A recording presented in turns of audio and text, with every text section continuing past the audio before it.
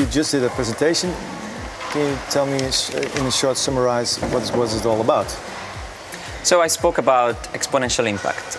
The idea is how do you positively impact the lives of hundreds of millions, if not billions of people in a very short amount of time, like less than 10 years. I gave a few examples. The institution that I came from and that I graduated in is Singularity University at the NASA Ames Research Park in Silicon Valley, and has close relationship with NASA. And yeah, what is that? That Singularity University? I don't understand what it is. So it's called Singularity University, but it's not really about the singularity, and it's not really a university. But it's close enough to both. It's about the idea that technological progress advances exponentially, and there doesn't seem to be any slowing down. In fact, it actually is increasing. And it's an extension of Moore's law, the idea that computer speed and performance doubles every 18 months or so, and now even less. And you can see that almost in every field, because everything is touched by IT. Genetics, sequencing, solar panels, anything that's been touched by IT, and almost every sector is being touched by IT now, or by computers in general. Artificial intelligence, robotics, automation is increasing at an unprecedented rate, exponential rate. And so the idea is, how do you leverage these exponentially growing technologies to better the lives of billions of people in less than a decade? I gave two examples. One topic that I am very passionate about, and it's very dear to my heart, is the idea that because of the exponential growth of technology and automation, there's going to be a lot of problems with regards to jobs and the labor market. You wrote a book, and it's called Robots Will Steal Your Job, But That's Okay. How to survive the economic collapse and be happy. So jobs will go away, and some of them will go away very fast. Some of them already have gone. And I'll just give you a very simple example. Google has now released its first autonomous pods. They're even new. They're not even cars. They're post cars. They don't even have a steering wheel. You could face each other. It's self-autonomous driving. So robocars, essentially. They drive themselves, they don't need any human intervention, and they're very efficient. They don't make any mistakes, they don't have testosterone, they don't cut the line. So autonomous cars will be ubiquitous within 5 to 7 years, and they will overtake almost everything. And it will change the landscape of the planet, just one piece of technology. Because think about it. Just in the US, 3 million people work for a living doing driving of some sort. And it's about maybe 120 million people on the planet, if not more. All of those jobs will be gone forever. But at the same time, you restructure the whole of society, because you can deliver things, or you can be in a different place, live elsewhere, and you don't have to worry about transportation that much. Traffic will be gone. We can get rid of 90% of all vehicles, because people don't need to own a car if they can just hop in any car and then be transported somewhere, and they don't have to manage it.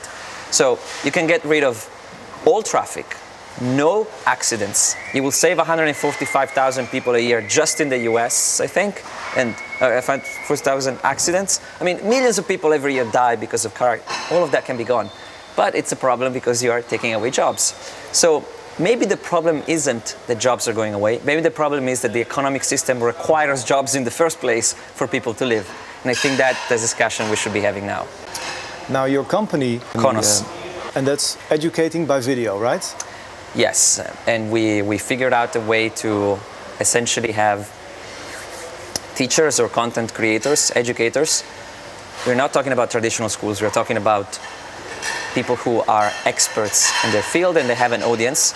And we are targeting to start YouTubers that have more than 20,000 subscribers. So they already have an audience and people who want to follow their work and they want to learn from their experience. But there is no way to actually engage in the platform, because YouTube is a horrible place to engage in a meaningful conversation. There's no way to track your progress or to know where you are or to have a structured environment for learning. And there is no way for monetizing for the teachers, because ads pay very little and they're also very annoying. So we put together all these problems, and we actually figured out a way. It could be anything. It could be Chinese culture. It could be how to do plumbing in your house. It could be how to be a professional golf player, or how to purify your water in a rural place in India with less than $1. It could be anything that people are interested in learning, and that someone has the skill and the expertise to teach. isn't it already so that if I look on YouTube and I want to learn something about plumbing, I will find already something. A plumbing guy or somebody who did something. I mean, what is the business model there? Yeah, so the problem with YouTube is, number one, you can find the individual video, but if you want to learn in a structured environment about that subject, it's impossible, because there is no way to learn on YouTube about that subject, to have not just one video, maybe 20 videos, and in between the videos additional material, to have tests, to have additional things that you can download or you can interact with. That's not possible on YouTube. Also, it's not possible to know which videos you have watched or which modules you have completed or not, because it's not an e-learning platform. So we're creating an e-learning platform and we're giving away the tools for free. And the YouTubers who are now distributing their content for free, sort of, they're trying to monetize with advertisement. Advertisement pays very little. YouTube takes half of the cut and they give scraps to the creators. We say to the creators, allow people to voluntarily donate to you in exchange for perks, like a 30-minute Skype call with you in a one-on-one lesson. And you will make way more money than you are doing now on YouTube. You will get rid of annoying ads, and you will allow a lot more people to learn from you in an engaged and structured environment. And you get a percentage of that? We just get a percentage of whatever donations they... And it's a small percentage, nothing like YouTube. It's crowdfunding style. Back to my first question about the teachers. You were so excited about the teachers, the mentors, that's real people. Is video a good way to educate people? Well, it seems to be effective for some, but there is a lack of engagement that MOOCs are experiencing, and we are thinking that we'll be solving that via the study group feature. So when you join a course, you can also join one or more study groups, and study groups are a minimum of 2 and maximum of 4 people, because that's the magic number where you actually engage with someone and you learn together.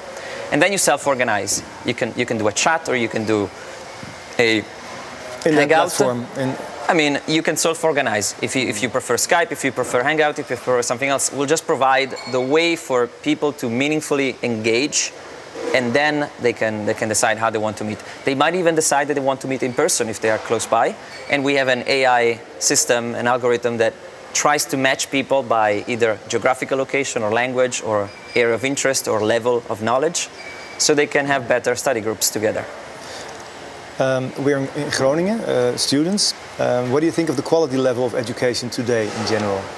Well, I don't know Groningen but in general, think about education. I talk about the difference between learning and education, and I try to speak about learning as much as possible in my platform.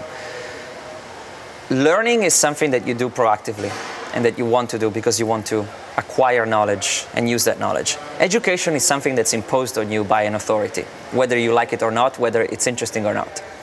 And the educational system was built essentially to create colonialism, to keep the colonies stupid. So I don't like education as a word. Okay. Sometimes I have to use it because people don't understand when I say online learning, but that's what I'm talking about. I'm talking about engagement and learning. And what could like a university do about learning? So I don't know many universities in details, but I know that, for example, Stanford does a lot of work, like teamwork, and they do a lot of projects.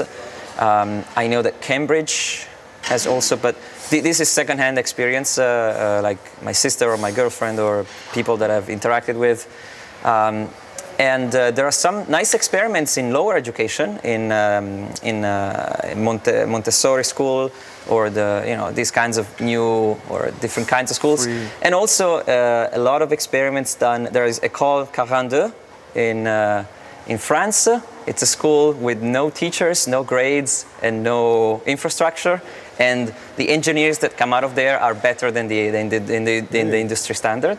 Oh, okay. So it's interesting experiments. And also in Switzerland, in Sweden, apparently there are lots of schools, primary schools, where kids they can roam around and learn what they like, and it's very unstructured environment. And so, like, the idea is blending learning and flipping the classroom on its head.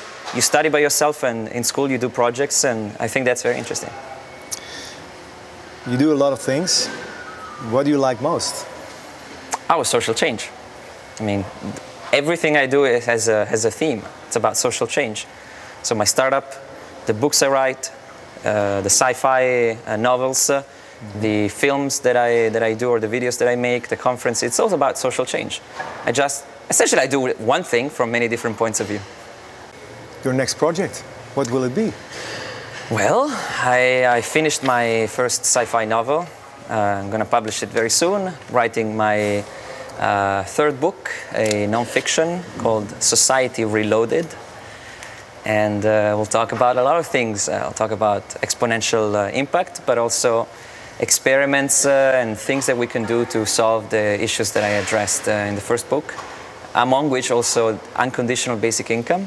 I'm actually going to run, maybe, I've been asked by the city of Groningen to help engineer a pilot of basic income here in the Netherlands. So we'll see.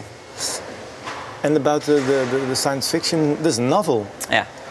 Why is that? What's it about? For every person that for every person that reads non-fiction, there is 10 or 100 that read science fiction or fiction, and for every person that reads, there is 10 to 100 that watch movies. So that's kind of my progression. I started with non-fiction, get academic accreditation, then moved to fiction, and then moved to movies, and hopefully get the wider audience possible.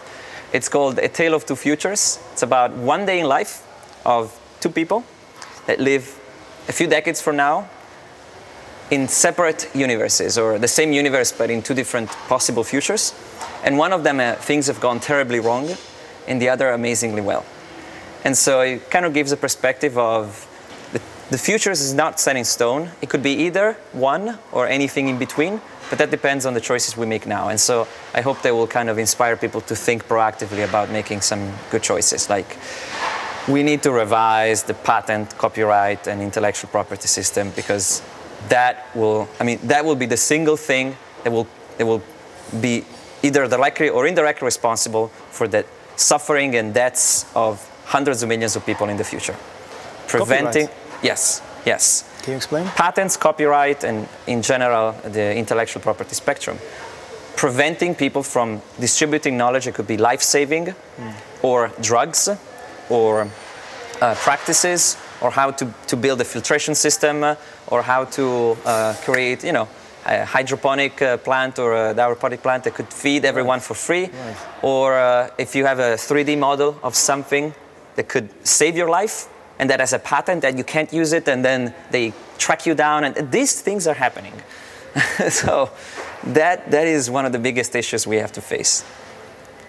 Thank you very much. Thank you.